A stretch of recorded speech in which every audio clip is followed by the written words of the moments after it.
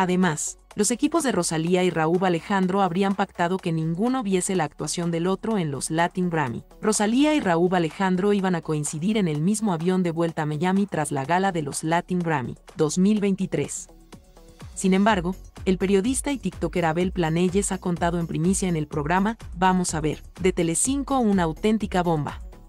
Estoy más nervioso que nunca conectando hoy con vosotros porque, en mi opinión, la información que traigo es muy potente, ha introducido el joven. Inmediatamente, Joaquín Prat le ha dado el beneplácito para que desvelara todos los detalles al respecto. Esto es 100% seguro. Rosalía y Rauw Alejandro iban a coincidir en su vuelo a las 4:10 de la tarde a Miami. Pero Rosalía se ha enterado de que iban a coincidir y alguien de su equipo también se habrá enterado de alguna manera. Entonces, ha cambiado el vuelo para no coincidir con Rauw. Y sale en el vuelo de las 15:25 con otra aerolínea, ha revelado Planelles en directo. Al parecer, ninguno de los dos artistas sabía inicialmente que iban a volar en el mismo avión.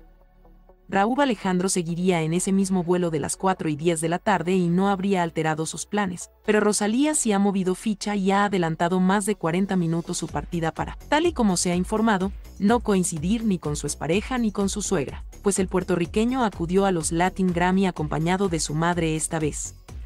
Rosalía y Rauw Alejandro, sentados en lados totalmente opuestos, en los Latin Grammy. Por otro lado, Adriana Dorronsoro ha explicado por qué no se mostró un plano de Rosalía viendo la actuación de Rauw ni de Rauw viendo a Rosalía. Lo que me dicen es que los mensajes de las canciones estaban clarísimamente hechos con intención y que los equipos de ellos pactaron que ninguno de los dos viese las actuaciones. Es decir, Rauw Alejandro no vio la actuación de Rosalía ni Rosalía la de Rauw Alejandro. No estuvieron presentes. Lo hicieron queriendo para que, precisamente, no hubiera un plano de ellos, ha señalado la periodista del matinal de Telecinco. Me cuentan también que estuvieron sentados en lados totalmente opuestos, que ni siquiera se quieren ver y que el ambiente entre ellos es bastante tenso, ha añadido Dorronsoro para rematar la información que había podido contrastar.